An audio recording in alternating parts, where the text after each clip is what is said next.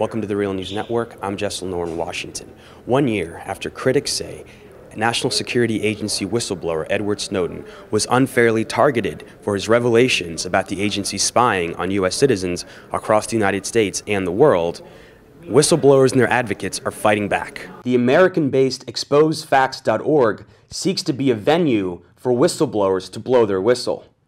It aims to, quote, shed light on concealed activities that are relevant to human rights, corporate malfeasance, the environment, civil liberties, and war, and be part of the nonprofit Institute for Public Accuracy. Well, we will triage the information, we'll sift it out, we will vet it in terms of authenticity and public interest value, and we'll proceed as independent journalists should, which is to assess how to best get the information out in journalistic form to the public. I think Exposed Facts is particularly timely on the 1-year anniversary of Snowden's disclosures because it creates a safe channel for whistleblowers to be able to expose information about wrongdoing. Among those speaking out in support was Edward Snowden's attorney, Radack.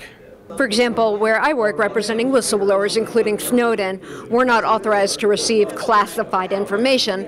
I can help people try to blow the whistle in a proper way. But given the way that Snowden has been treated and exiled in Russia, and his only option for coming home is to face an espionage trial to which he would not be allowed to present a defense, I think Exposed Facts is a safe harbor and a safe place for people to disclose information, including classified information, that evidences government wrongdoing. At the event, a response was offered to John Kerry's statement that Edward Snowden man up and come home. This is a man who has betrayed his country, who is sitting in Russia, an authoritarian country, where he has taken refuge. He should man up and come back to the United States.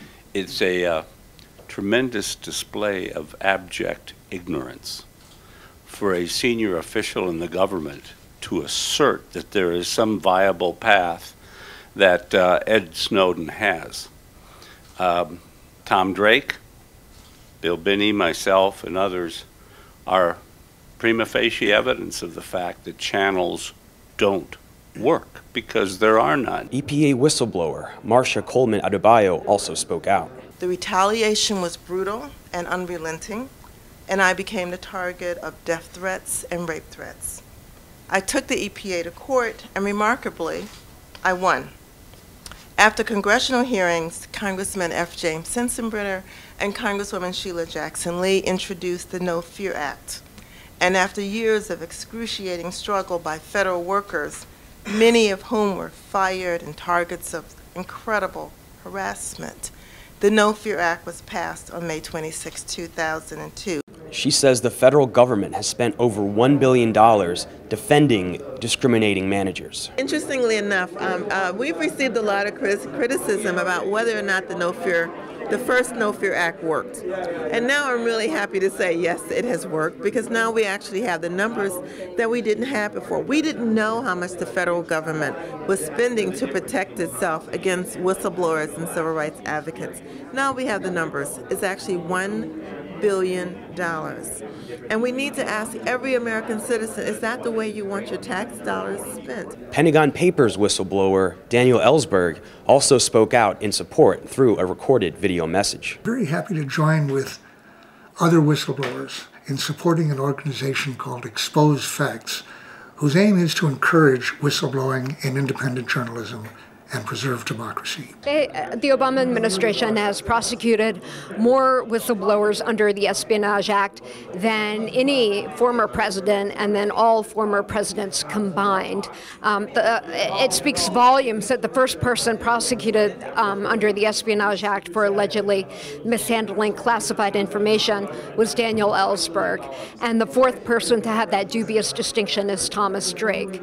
His case, as well as Daniel Ellsberg's, collapsed, but we have 7 other Espionage Act cases against national security and intelligence whistleblowers in this country. Reporting for The Real News, this is Jess Lenore in Washington.